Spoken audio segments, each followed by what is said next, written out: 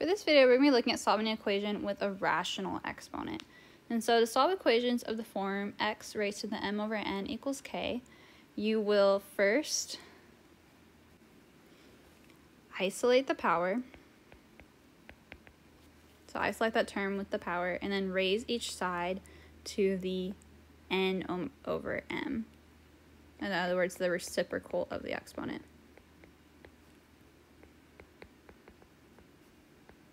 The reason why we do that is because when you take the reciprocal, when you multiply it, you end up with 1. So for instance, if I had 2/3, the reciprocal would be 3/2.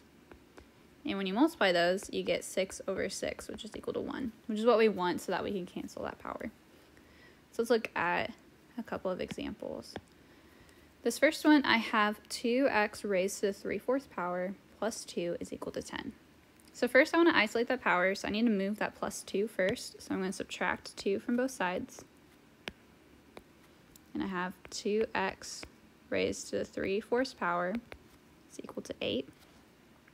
And now I'm going to raise each side to the 4/3 power. So remember, I flip that power and raise it to both sides. And so when I do that, 3/4 times 4/3 just equals 1. So I end up with just 2x on this side. And then I have 8 to the 4/3 power. So there's a couple of ways you can do this. You could just enter this into your calculator by entering 8, do that caret button, and then put parentheses around 2/3. That's a way that you can do it. Another way is you could put this into that radical form. And so your 3 is your index, and so this would be the 3rd root of 8 raised to the 4th power. Well, the cube root of 8 is just 2, so this would be 2 raised to the 4th power. And 2 raised to the 4th power, I get 16. And so then I can just divide both sides by 2. And I get that x is equal to 8.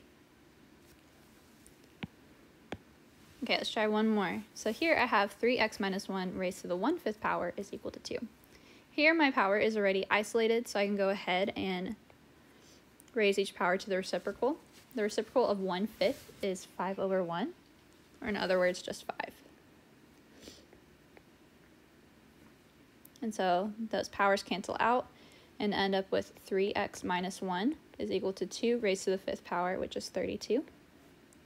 And then I can just solve the resulting equation. So I'm going to add 1 to both sides, and I get 3x is equal to 33, and then divide both sides by 3, and I get that x is equal to 11.